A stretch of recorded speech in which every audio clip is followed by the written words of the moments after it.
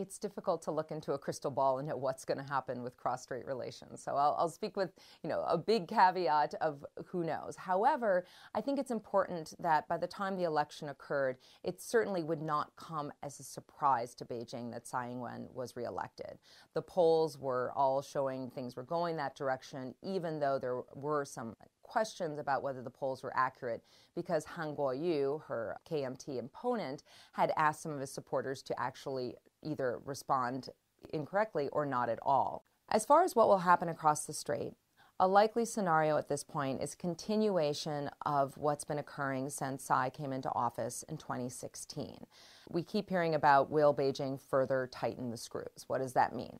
Will Beijing try to make it so there's even less international space for Taiwan and international organizations?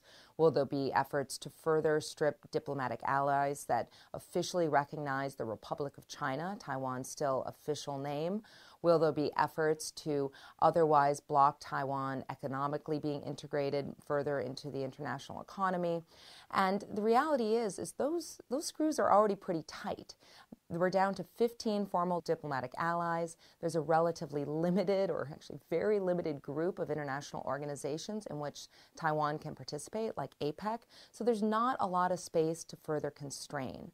As far as other measures that might be more carrots rather than sticks, there could be more economic incentives for people from Taiwan to work and spend time in China. The question there, though, is does absence make the heart grow fonder? When people go and spend time in China, will that increase affinities? Or if there is exposure to a very different political system, how will that create different reactions in Taiwan? And especially if Hong Kong continues to be a source of strain in the relationship, then you're going to see, I think, continuing sense of skepticism and concern about close relations across the strait.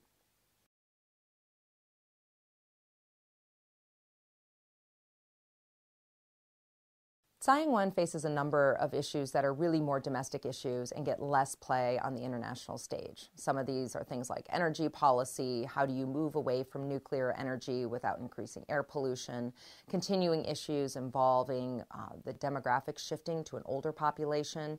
The pension system has been revised and the reforms have eased some of that burden, but it hasn't solved the problem. You're also going to see continuing questions about the domestic response to misinformation, disinformation, fake news, whatever you want to call it, especially when that is seen as connected to China. There's already been an anti-infiltration bill, and we're likely to see a whole suite of legislation, for example, some sort of Foreign Agent Registration Act. On the social side, you'll also probably see continuing conversations around marriage equality.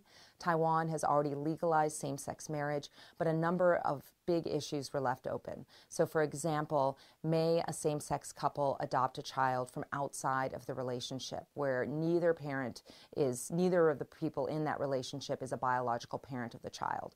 And what about use of assisted reproductive technologies, and not only by same-sex couples, but also by single women? And these are all big questions that are out there and need to be grappled with, perhaps in the next 4 years, but certainly at some point in the future.